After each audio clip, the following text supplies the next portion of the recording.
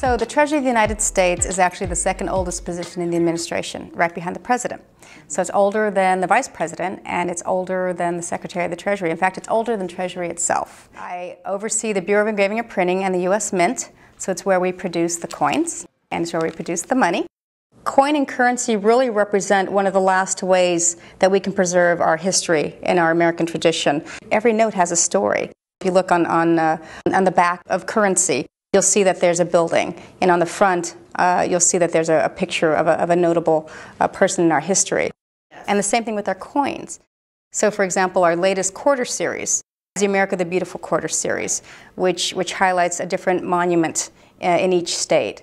So it's always fun to think about what is it that we can do to update and to change our coin and currency to reflect what's happening in the country. You know, a lot of people learn math through money. And so you'll see in a lot of schools, they use coins, they use a lot of different tools to make sure that people kind of get the basics down about how math works. So that's another fun piece of the job as well. And whether you want to run your own business, whether you want to be in the public sector like me, whether you want to run a nonprofit, whatever you choose to do, that foundation of math and business is going to be very, very helpful for you. And especially for young girls, and they don't hear it enough.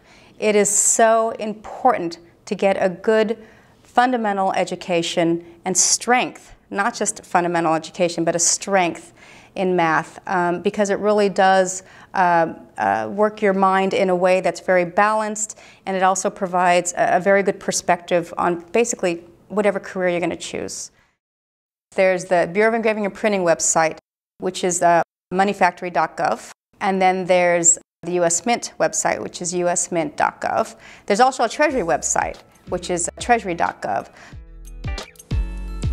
For more information on money, the Department of Treasury, and more, visit kids.gov.